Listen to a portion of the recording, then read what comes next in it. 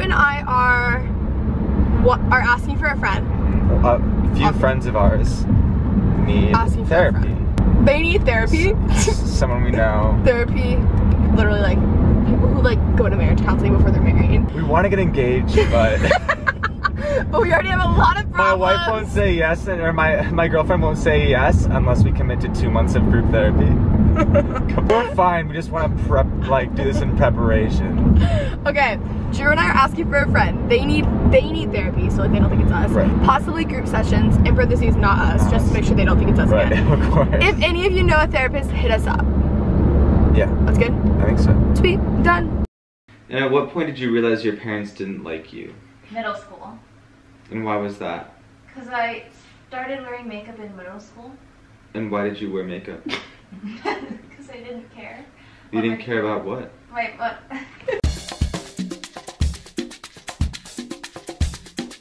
Alright, Andrew, you have to tell me that my hair looks perfect or not perfect. Perfect. Thank you. Hey guys, what's up? It's Kenzie and Drew. So to end off our little fun docu-series all about, all about the reason we are no longer friends. Oh, we were no longer friends. Now we're friends. We decided that we were gonna give some relationship advice. Kenzie was like, you know the phrase, it's like, if you can't do coach or whatever, and I was like, yeah, if you can't do teach, yeah. Us, horrible, don't know how to communicate, talk, nothing. I would say we've gotten better. We were actually good at it now. It took 2 years, 3 years, because you have to account for like, you know, the year that you didn't tell me anything, or year and a half. Took 3 years for what? For us to like be able to communicate well. Oh, yeah, I wouldn't say that we communicate well now, but... Better. We had to film a 3-part activity to start communicating. Yeah, that's the best part about all of this is that I found out things from the interview with you. Kenzie like doesn't post this video. She's like, that was great. We had the conversation we needed. Get it out of the way. Like it's like 2020. I'm like, Kenzie, where's that video at? You're like, what video? Oh, yeah. Basically, we know nothing, so we thought, why not give some relationship advice? We did consider a career in therapy. I was just gonna say, this has been a long time coming because we used to joke with our friends about how we wanted to do like relationship therapy, like couples therapy, because we thought we could. No one asked us for advice, so. Oh no, we like literally like begging friends. We were like, hey, can we please like just sit down? Please tell us your problems. The only people that took us up on it. Yeah, so basically the other dysfunctional. Like, oh yeah, the only 2 people that are like more if not more dysfunctional than us.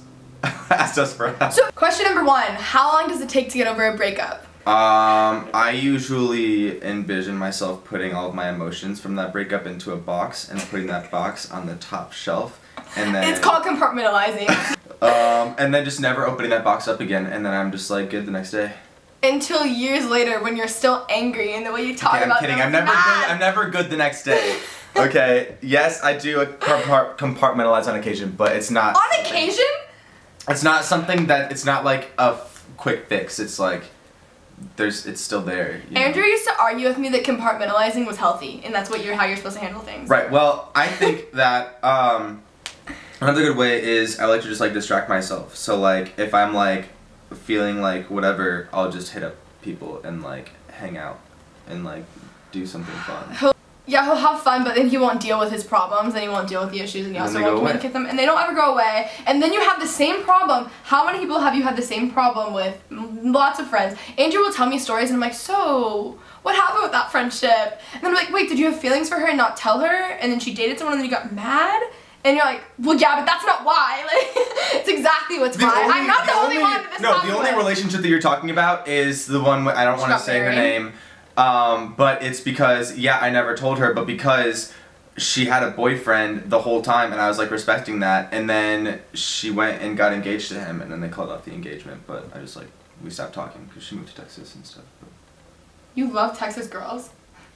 No, actually she was from Michigan. She was becoming a Texas girl. Is that when it started? For Texas girls? When you found out she was moving to Texas? I like have a weird Texas kink. I'm like, oh, you're from Texas? Okay.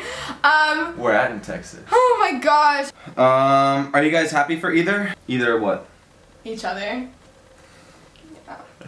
Yes. Well, yeah, I mean, That was a stupid one. I just picked a typo. I'm like, happy for you for what? No, I mean, like, you're still killing it with your job. You're working on new shit. You have, like, basically your own house now. I mean, you share it with your friends and everything, but, like, half the house is, like, your office, so. Half the house is mine, yeah. Have you shown them how gigantic this office is? I haven't done a tour yet, but it's really big.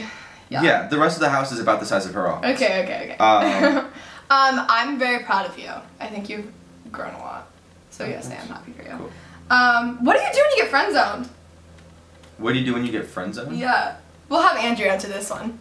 Andrew just goes about living his life. He literally does this all the time because he won't tell anyone and then they don't know. And then he's, yeah. No, the thing is like, how do you, wait, what was the question? How do you deal with the friend zone? Or what do you do when you get friend zoned? I mean, I don't know, I got out of it. No. He just goes and visits the girl for 2 weeks while she has a boyfriend for New Year's and stays with her for a week and then extends the two situations that... Then he moves in with her. The two situations that I have been friend zoned in, I just kind of like, I don't know, I just like go on and like, whatever. I don't think I want this question in there, but I'll talk about it anyways. Just because I don't have a good answer. You know, like... Are these supposed to be good answers? Well, no, I don't have anything to say because, like, whenever it's happened, I just kind of like, okay, we're friends. Cool. Yeah, he does do that. And you stick around for a while, though. Yeah, I have always been, like, respectful, too. Like, when you were dating... That was no... Okay, anyways. Okay, whatever. Whenever you've been with someone, I've always, like, respected that and not made a move.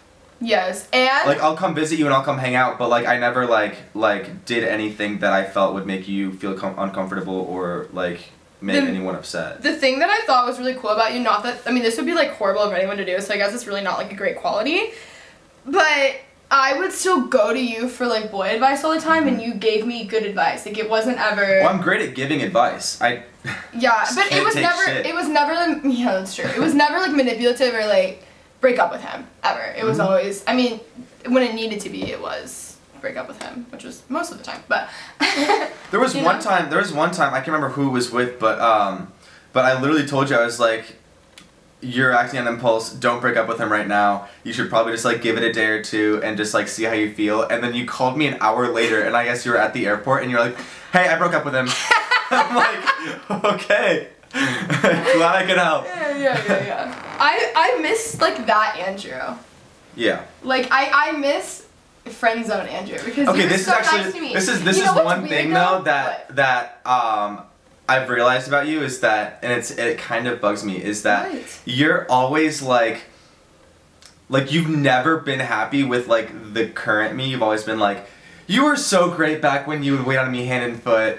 You were so great back when you would come over to my house every day and put Jack in your coffee. Or you were so great when you would give me all this relationship advice. And then like, but when I'm in those phases, when I'm doing that, you're annoyed. And then like 6 months later, you're like, I missed that. Okay. You don't know how good you have it until it's gone. Always missing the me 6 months ago. No, I think it's just because progressively you get meaner and meaner. You got meaner and meaner to me. So like I thought that it wasn't gonna get any worse, and then it would get worse until then I missed the stage before it, you know? So it's more so like that. I'll stop that. Okay, how to get into a relationship. Man, I have to burp. Do you think it's possible to work on yourself and be in a healthy relationship at the same time?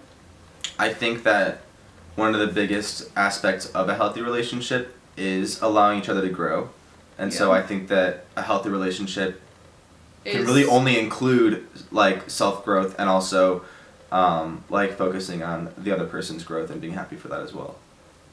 I agree. That was a good answer. That was actually really good. That was really good. I'd love to see you do it. I'm just kidding. I'm so kidding. I really am so kidding. Like, relate back to the last question. Friendship or relationship, which is more important to each of you guys? I mean, if you have to choose between them. I've always preferred preferred friendships. Not even like in the future, but just like at where I'm at right now, I'm not focused on a relationship at all. So I only care about my friendships.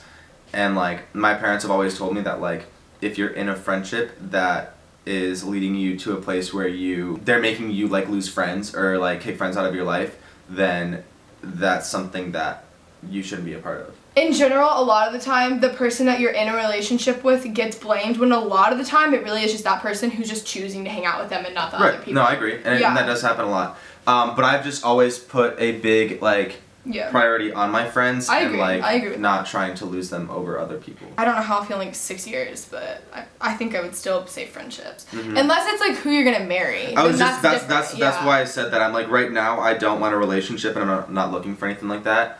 And so I value friendships most, but if I had a wife, I'd be like, yeah. My wife is like, yeah.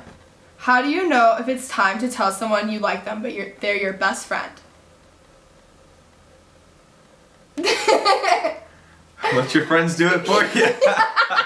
Even when this is all happening with us though, I was weirdly glad that you didn't say anything to me just because conveniently for me it was when I wouldn't have felt the same way. Right. So but also well, and that kind of relates to the last question too, because I valued my friendship with you a lot, and I knew that like I wasn't in a place, and I didn't think you really were either, where like a relationship would be what we're looking for, and that it would be a relationship that would last forever. And so I figured staying just friends was going to be like the best way to like save our friendship. But you should have said that.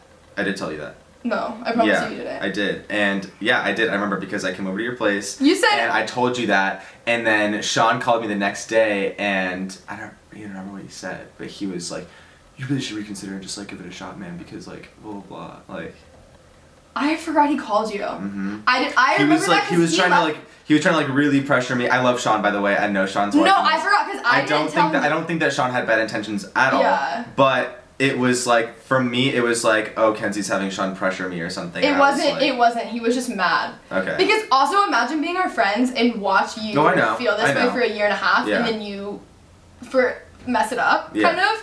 And so like all of our friends watched you do that forever, and then when you finally like had a chance, they were like, "Are you kidding?" Like that, they were annoyed. But I get it. I agree. I'm glad that we didn't date. Well, and like I told you too, like that I wanted to just be friends because I didn't want to risk like messing up our friendship. And but I think you look back on things and you think that we had a lot more crystal clear conversations than we did.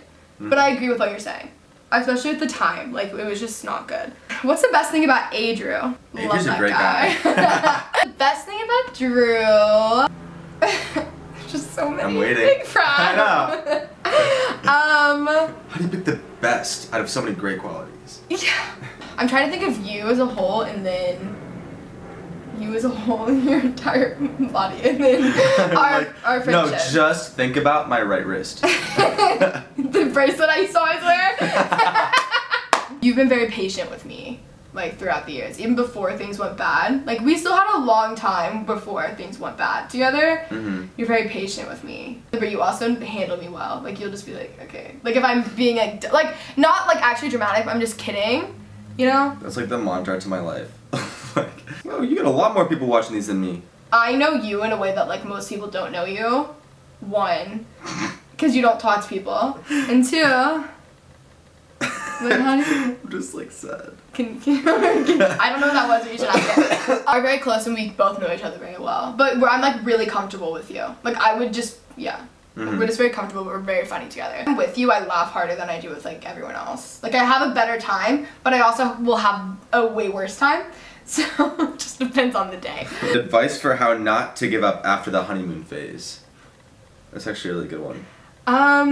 Do you remember when everyone would always just tell us that we were in the honeymoon phase for like ever? We're like, we fight all the time, like, of our friendship. We're like, we've been friends for 2 years. Like, honeymoon phase was like gone and over a long time ago. I had a really good thought and I lost it and I'm trying to get it back. I feel like if you actually have feelings for someone, you still like them past the honeymoon phase. I was just gonna say, yeah, like I feel like the honeymoon phase really only happens because you're really excited about a certain quality in the other person.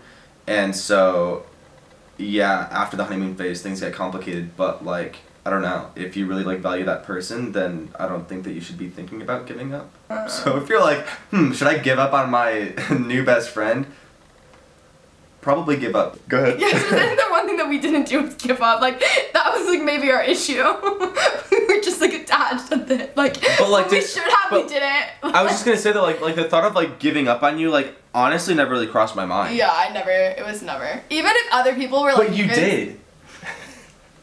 2 days after my birthday, you did. After a year almost of that happening. It was like February to December. Like, what did you expect? Well, and that's that. Thoughts on cheaters? What do you always tell me? What do you always tell me? What about cheaters? once a cheater, always a cheater? Yeah, if they cheat, if you cheat on you. Oh, yeah. If they cheat with you, they'll cheat on you. Yeah. I don't know. I'm not a fan. Never met a cheater I didn't like. Cheating on someone is so horrible, and also that messes up a person's trust for life. Like, people really will always like be afraid of that, you know? So it's just, it's very tacky, and it's also horrible. It's horrible. It's not a good look. It's not a good look. How do you not rely on your significant other for everything? I would hope you're not relying on your significant other for everything. Just don't. How do you know when you're ready for a relationship?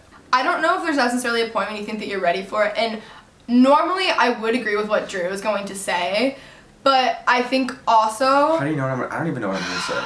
Well, because you're just like, you need to work on yourself and you need to be complete in yourself and you need Oh, right, like what I just said, yeah. Where you're like stable and whatever. Right. Which I agree with that, but also one of my biggest fears is having like a timeline for my life that I won't go, that I'm sticking to so strictly, where I miss out on things that I should have done or had in my life. Like, I think, what if you meet like the love of your life when you don't necessarily think that you're ready on paper for a relationship? Like, maybe you don't have the right job and you don't live where you want to live, blah, blah, blah, blah, whatever it is. But then, like, I think that things always work out in the end, but I also think that you miss out on a lot by always wanting to be completely ready, and I don't know if you're necessarily always 100% ready for a relationship, if that makes sense. But also, there are times when you're way less ready for a relationship when you just shouldn't do it, because then you're going to hurt yourself in that person. Right, and I just think that, like, and I know it's not, like, the same for other parts of the U.S., but I feel like LA culture especially is, like, you don't really get married until you're, like, 28, 30. Like, but... Like, Drew is super date to marry. Hometown friends, doesn't want to date for like 3 years. Right, like hometown friends, like they'll get married to like I have friends that are like married now, like it's a grandpa with like kids. It's crazy. What are you doing? I know. What the? I'm kidding. What the? No, but like so I like I'm not like stressing myself or like trying to rush myself. Like I know a lot of people do, because I'm like not really trying to till I'm like 30 anyways. So. I also am not like a casual dater. Like if it takes a lot for me to actually like want to date someone. If the guy asks you to go to dinner or eat with him, is he interested and should I pursue? I don't know how to answer that, because I ask a lot of people to like go eat and like whatever, and doesn't mean that I'm necessarily interested. A lot of guys that are friends with mine ask me to go eat. And Exactly. Yeah. What was the question again? One more time. We're so good at this, it's unbelievable. If a guy asks you to go to dinner or eat with him, is he interested and should I pursue? I think if you're interested, then you should pursue.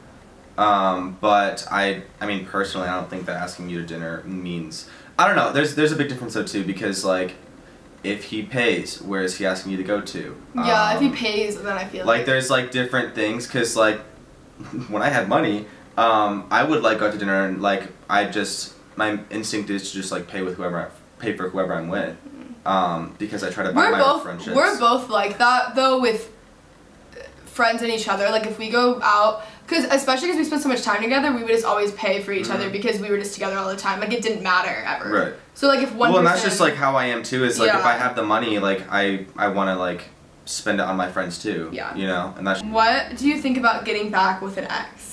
You seem to have such strong opinions about when I do things, and all of a sudden you have nothing to say. When have I had a strong opinion about when you do something? You're kidding. Oh, well, they're different. Okay, thank you. So, Andrew has very strong opinions about this. Maybe off camera, he's had some very strong things to say to me. Okay, I really don't want you making it seem like I just talk shit about all your exes. No, you don't. You don't. You're just like, I don't, yeah. You just care about me, so you want the best for me. And it's nothing about them. That's the other thing I think with relationships, side note, that is important. Just because a relationship didn't work out does not make either of the two bad. Just didn't work out with you guys. Like, that's fine. Also, 9 times out of 10, I think it's a bad idea. But I think there's an exception, and sometimes if you guys break up and it just didn't make sense at the time, then it makes sense later, and that works out perfect. But I think that hooking up with an ex is probably a bad idea 99% of the time, because if you've already had feelings for someone like that strongly and you've dated them, like I feel like that's just risky unless you're both on the same page. And then getting back with an ex is normally a bad idea. Like you broke up for a reason, and it's easy to forget why you guys broke up, you know? Yeah. But also, who knows? I think there's not like a blanket statement. even like though we're talking so fast. Because we're really just I know, we're like trying to talk about. Finish the question before the camera cuts us off again. Is it for our relationship advice from the therapist over here? We're very good. Do as we say, not as we do. I'll leave you with those words. Very well put. I will have Drew's channel linked down below. Love you, girly. I don't know if you should link my channel or my Instagram because my channel doesn't have his Instagram. Right, his what? Link your Instagram or your channel? I don't know because I don't know. There's nothing on my channel right now. Okay, but go subscribe to his channel anyways, and I'll link his Instagram down below. Spam his comments with Kenzie is the best. Love you guys so much. Subscribe if you guys haven't already. If you didn't watch our first 2 videos where we talk about all of our problems, feel free. They'll be linked down below. If you guys want more relationship advice from us, I don't know why you would, but let us know in the comments down below. Plenty of reasons why they would. No, we can tell you what not to do. We'll make this a thing if you guys want to see more. Love you guys so much, and that's it. Alright. Alright, bye guys.